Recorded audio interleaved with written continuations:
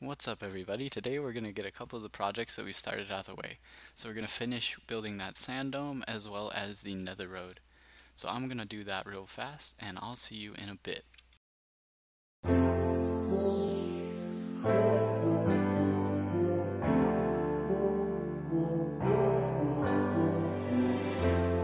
know better than to call back.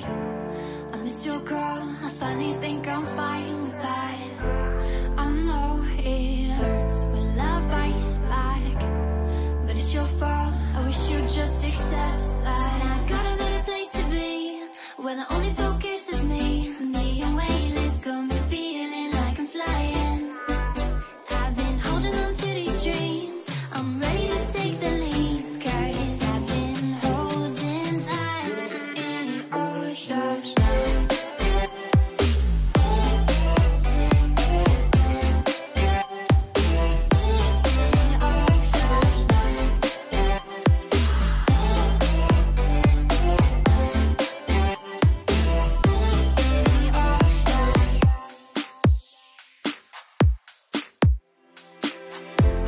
You'll miss the highs in the future. All the skies, they will all look blue. I won't sacrifice no more pieces of me. I got a better place to be, where the only focus is me. The away list got me feeling like I'm flying. I've been holding on to these dreams, I'm ready to take the leap, 'cause I've been holding that in all stars.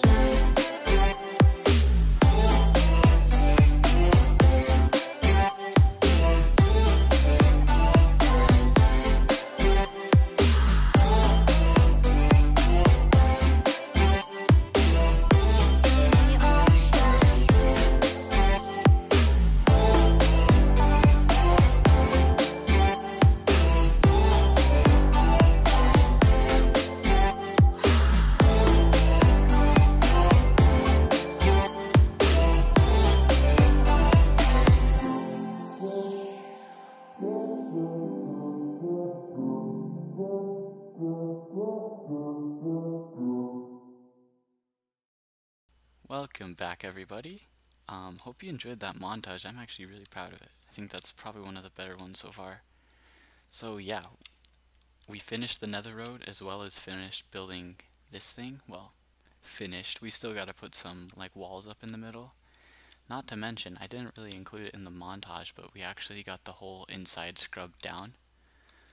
So all the kelp is like out of there, all the seagrass scrubbed down. It's like we cleaned the monument off in a weird sort of way. So yeah, that's what it looks like right now. Surrounded in the sand and also has the kelp cleared away. So all we need to do is build up. So as you can see, all we need to do is build up the sand kind of barricades and then start sponging everything, clear out the water. Yeah, we took a lot of damage on the armor. I actually had to repair everything. The helmet's still damaged because I had to repair it once already, like a lot earlier. So yeah, we finished over there. We also got the nether road done, and I did a little bit of extra mining off camera. So look at this, 2 stacks and 36 blocks. That's enough to get the beacon powered all the way up. So we should be able to get haste 2. And speaking of haste 2, we also need to, well, I don't know if I'm going to do this yet, but on one of our pickaxes, either the fortune or a silk touch, probably silk touch, not entirely decided, we've got to throw another efficiency on so that we get efficiency 5. I'm not going to do that right now just because it would waste a little bit of durability, but I'm sure you guys know efficiency 5 plus haste 2 beacon, very good combo for insta mining blocks. So we definitely want to do that. It's going to help us clear the monument way faster. Alright, so I already grabbed the sand out of here. We're going to grab some sponges as well. And we're going to start working on doing those layers. So I was actually wondering what everyone thought of the Slay the Spire. It's a game that I play quite a lot. I think it's really fun. And I'm considering doing some more videos over it, but I'm not exactly sure if I should. Because I know the Minecraft videos are really easy to kind of be creative about and just build stuff like montages, actual building in game and stuff like that. But the Slay the Spire ones are a bit trickier, at least in terms of like the creative standpoint. Like it's a lot more of me just playing the game, right? Whereas when I play Minecraft, it's more like, oh, we're gonna do this, and then gets a bunch of stuff done, and then you kind of skip along and you just see the progress updates. And it's a bit more of a creative process, I think, to make a Minecraft video than just a Slay the Spire video.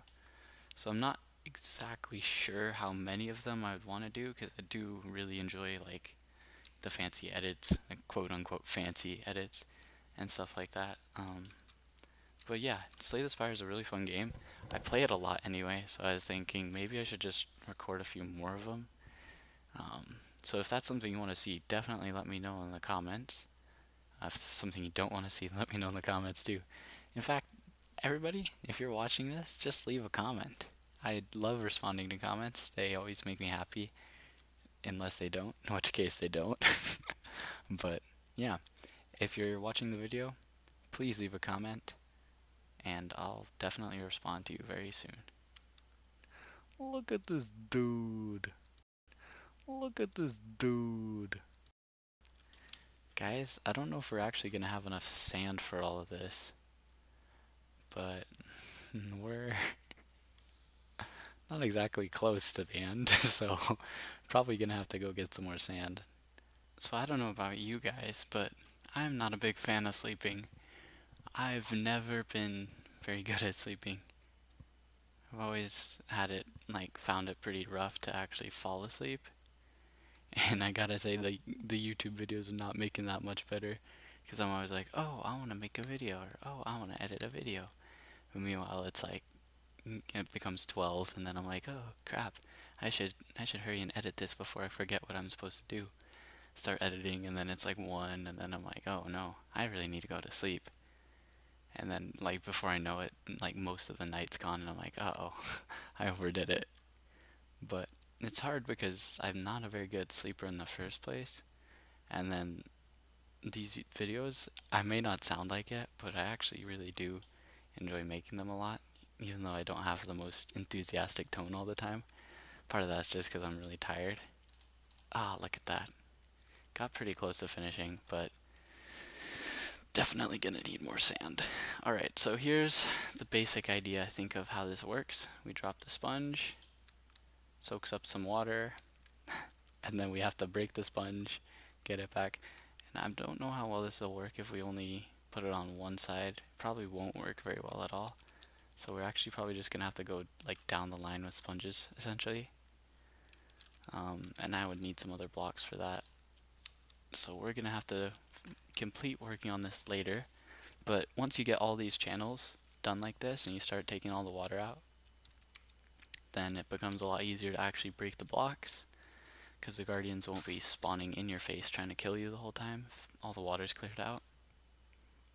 And then once we've cleared away all the blocks, we want to clear away all the water in like the whole section, so that way when we make our farm with like a couple water blocks in specific places, they'll only spawn in those water blocks, and it'll be really efficient, really fast, and it'll be one of the best XP farms, as well as just general prismarine farms that you can possibly get in the game, which is pretty dang awesome. I'm looking forward to that. But still a little bit of ways away. We gotta get a lot of digging done, and a lot of placing, and a lot of sponging, and a lot of burning sponges. Well, not burning, but like drying. Same difference, really. This out, guys. This is gonna be our process of, ouch. This is gonna be our process of eliminating the water. Just build a couple blocks of terracotta like this, sponge, some more blocks of terracotta, sponge, some more blocks of terracotta, sponge. These guardians are really annoying. Pretty straightforward. You just place a few blocks. I think that's 3. I'm not exactly sure if there's like a magic number. Just kind of winging it. But yeah, go just a few blocks, place a sponge, go a few more blocks, place a sponge, and then as you can see, the water level has fallen quite a lot. Then you just drop lower and keep doing it. But yeah, sponges aren't perfect. Like, as you can see, there's like a little bit of irregularity there, but they're a pretty dang good solution. It's way better than filling this whole place up with blocks and then breaking them. Okay, so as you can see, this is like the limit of how far we can go until we finish off the wall. That being said, oops, we can still go further by just going down and breaking them. So I'm gonna break these and then drop a level. And for some reason, these blocks are not floating up very quickly, which is a bit annoying, but not that big of a deal. And I want to try to make this a bit more efficient by placing them under the water. Oh, that looked like it worked actually. Maybe not perfectly, but 1, 2, 3. And that's working, but we're not getting everything, unfortunately. And these guys are doing a lot of damage. And melons, not the best food source, as it turns out. So what's interesting is it's working on one side, but not the other. I'm gonna try doing just 2 here. Interesting, it didn't even clear that.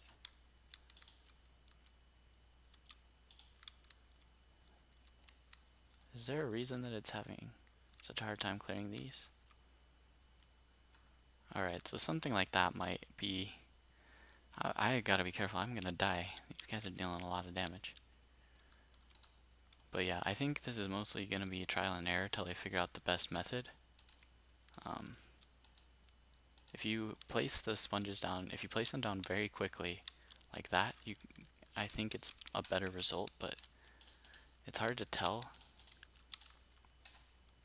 Ah, right, see, like that was a waste of a couple sponges because we didn't start at the corner.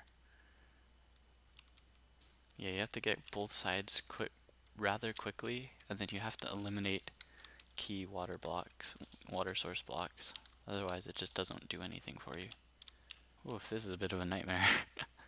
This is not going very smoothly. Like if you clear half the water, it doesn't do anything because you're still left with the other half, and then it just refills itself because that's kind of how water source blocks work. You gotta play some rapid fire kind of mode. Just get a bunch of them down really quick. That's gonna be a bit of a pain. I'm just gonna go through and break all the things, and then afterward I'll pick up all the items. Alright, so we used to have 38. I've got 37 right now, which means I'm missing one somewhere. Exactly sure where, but I am pretty sure that I'm missing one. Get out of here. There we go. 38. So it's not super even. Like there's random these. Oh wait. Did I have 39? I must have. I know I didn't have 40s, so it's probably 39. Weird, I thought we had 38 for some reason. But as you can see, we cleared a lot of water, but it still has a ways to go in terms of improvement. So I'm gonna have to furnace these and probably collect a little bit more sand. Okay, thank you, dolphin. The dolphin's trying to get us to the sand quicker. What a nice guy. Ooh, boat. Let's check this out real quick. Alright, chest. 1 diamond, not bad. Some iron and iron nuggets, cool. Any other chests? Usually they have more than just like one, but there we go. Buried treasure map. I probably won't, I mean it depends on if we're close to it already, then actually let me get that out of my offhand so I can see better. So we need to go south and east. Let's get the east bit out of the way. Just kind of move over this. Okay, so we need to go very much, whoa, is that lava? No, it's just a cave. Okay, we need to go this direction, south and east. So probably cross the water somewhere around here. Last time I went to one of these, I didn't actually have the mic on, and I got it on like first try. So that was super cool. Maybe I'll include that clip. I think I still have it.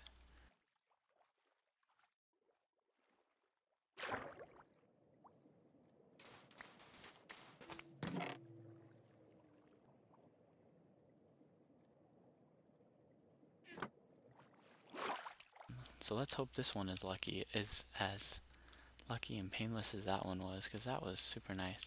Okay, we need to go straight up south. There we go. Very close, very close. It's just off the coast. Should have brought more food. That was a big mistake. Alright, so it looks like it is over here somewhere. The buried treasure. It's like right around here. Alright, I'm gonna guess right here. Hey, look at that, right on top of it again. The master at finding chests. And that's actually fantastic because it had some food in it and we were just running low. Actually, I'm curious, do husks transform into drowns? Because I know zombies do. But I don't know if husks do. I'm just gonna watch these. Oh, weird. Husks transform into zombies? I didn't know that. And then the zombies will transform into drowns, I assume. That's so weird. But zombies can't dry out into husks, I don't think. So it's just a husk into zombie. Let's wait for them to transform into zombies and then, or drowns, and then kill them and try to get gold ingots. I had no idea that husks transform into zombies if they were in the water long enough. Guess it kind of makes sense. Like the husks are supposed to be dried out zombies. There we go, transformed. They gonna drop any gold? Nope. It's pretty rare. But sometimes the drowns just drop gold ingots for no good reason. Well, cool. We got the treasure out of the way. That was treasure map number 4. I think we've seen treasure map number 1, but I haven't actually found the treasure from it. And yeah, last time we got treasure map number 3, the treasure for that, of the clip that I included. That was treasure map number 3. And that's also 2 for 2. And like getting like directly on top of the chest just from the map. So pretty good record. I'm not trying to brag, but that's pretty good. Landing like directly on the chest both times. So I'm gonna collect some sand and I'll see you guys in a bit. Okay, I don't want to die here.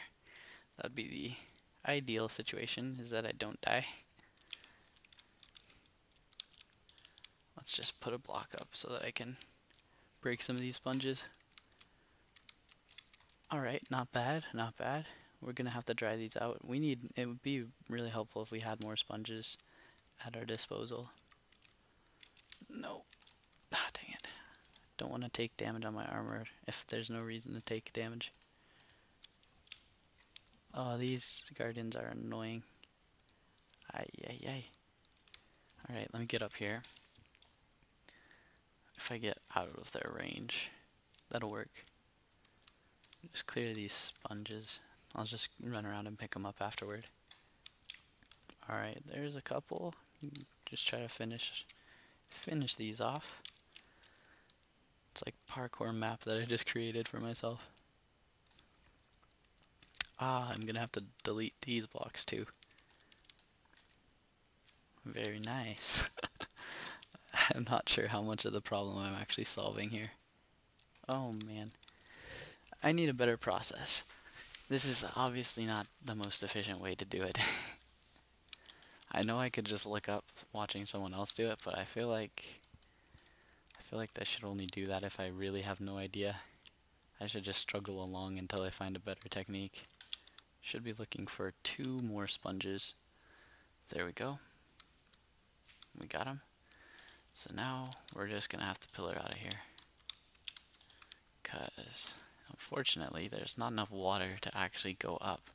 So we're gonna have to break the pillar to get down, build the pillar to get up. And that'll have to work. It's not perfect, but it's a pretty good start. We've done, let's see, I'm not sure exactly how long this is, but that looks like maybe, I don't know, maybe 1/10 of the way there. We did 10 more columns, we'd probably finish it up. And yeah, it's not the quickest process, but it's it sure is a lot quicker than placing a block on each single one of these and then mining it all. So it's not the best process in the world. I'm not going to complain about it though. Anyways, that's probably going to have to do it for this episode. Thank you guys for watching, and I hope you have a great day.